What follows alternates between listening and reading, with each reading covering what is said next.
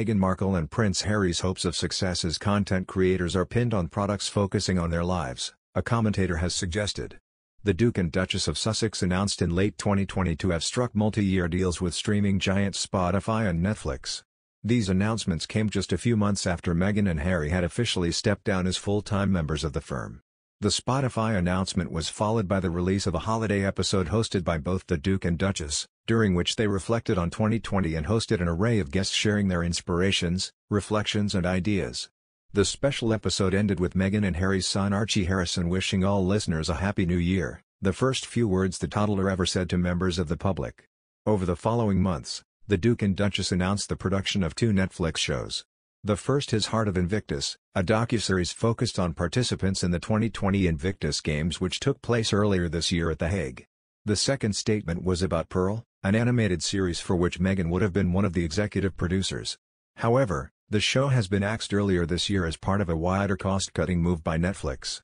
In March, Spotify announced the Duchess was to launch her first podcast series this summer, but did not provide a date. Titled Archetypes, it will see Meghan and her expert guests looking into the labels that try to hold women back. Separately from his Netflix and Spotify deals, Prince Harry also announced last July he is penning an intimate memoir focused on his life from childhood to fatherhood, and will donate his proceeds to charity. Following these announcements, the royals have yet to release any of their finished products. Noting little has so far been released by Archie's production powerhouses, commentator Guy Martin wrote in Forbes. When we last visited some of the deals drawn and generated by the principals of the budding foundation/political engagement engine/entertainment production house/self-betterment entity/lifestyle empire, there was the problem of content. They haven't managed to make that problem go away. Concretely, that means that there is a large creme de la creme superstructure of Hollywood, production, and Silicon Valley talent across Archie's divisions. However, Mr. Martin added, there has been no product besides the announced ongoing production of Heart of Invictus and the rumored creation of a docuseries about Meghan and Harry's work and lives.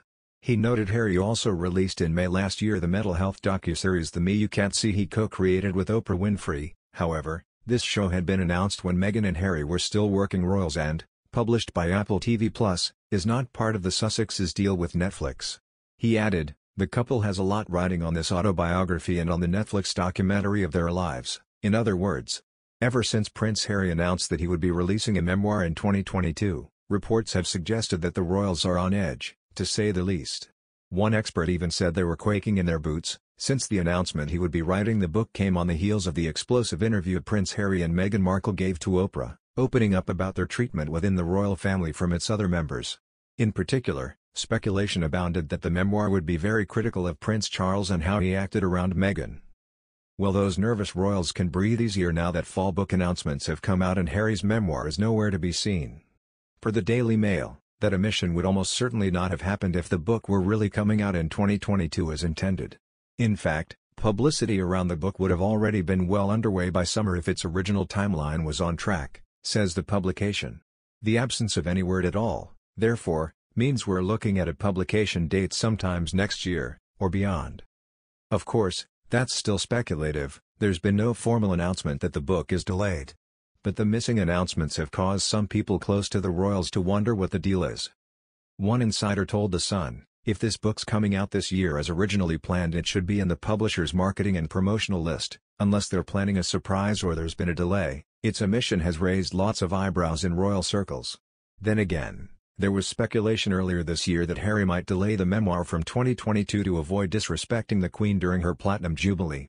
Plus, if the rumors that Harry may slowly plan a return to royal life are true, maybe that memoir would throw an unnecessary wrench in his future plans. And if those rumors are true, well, let's not hold our breaths for this book.